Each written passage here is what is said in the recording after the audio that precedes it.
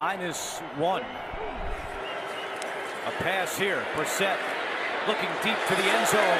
Has a man down there, and it's caught. Cooper with the touchdown.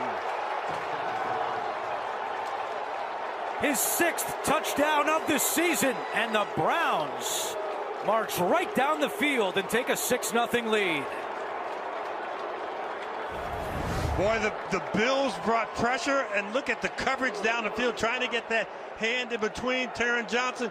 Great coverage, but a spectacular catch by Amari Cooper. Strong to the ball, going up high, getting it at the high point. Love what he's able to do. What a drive for Jacoby Brissett. 4 out of 4 for 54 yards in the air. He also